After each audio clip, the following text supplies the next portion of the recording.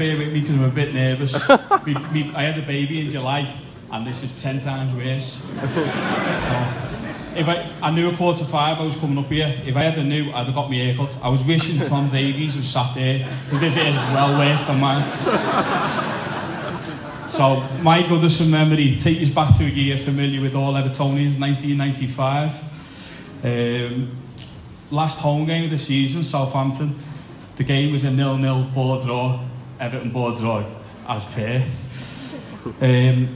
My dad's mate worked at the St John's ambulance, and he managed to get us in the dressing room before the game. He's probably got the sack tonight, but if I win this competition, every cloud. So, goes into the dressing room. Back in the days before we had camera phones and that, so I had the old autograph book, which I've still got now. So the memory is going in, and I met all the players, everyone bar Big Dunk. Big Dunk was suspended. So my memory is, I met Gary Abley. Now, I remember looking up at him. I was 9, so I'm like this. He was like Jack and the Beanstalk. He was about 9 foot tall. So then, getting all the autographs and all that, and I remember Dave Watson, who was captain at the time, shouted across the dressing room, dead scout, "Hey Amo, what time is it?" And Daniel Amakachi, shirt off like that, a bit like myself. He looked down at a big gold Rolex and then 25 to bad Nigerian accent, I know.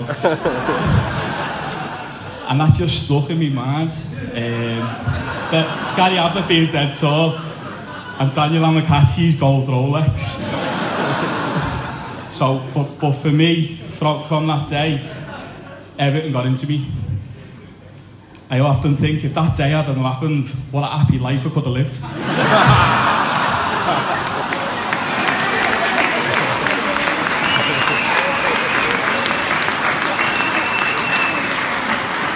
Funny enough, I thought my dad didn't go into the dressing room. He stayed in the stadium, and I phoned in tonight to tell him, because I only found out 4:45, obviously. So I phoned in, told him, he said, "Oh yeah, great." So 5 minutes later, I had a missed call. Phoned my dad back, said, "Everything all right?" "Yeah." He said, "Just thinking back to that day," he said, "I remember you coming out and being amazed how tall Gary Ablett was." I said, "Dad already sent it in last night."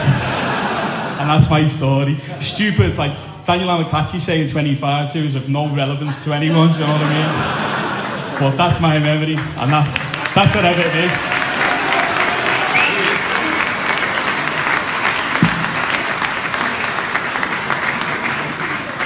I'm glad he was nervous. Here all night. Listen, brilliant story, well done. Stephen Stewart, Leighton Baines and Graeme Sharp.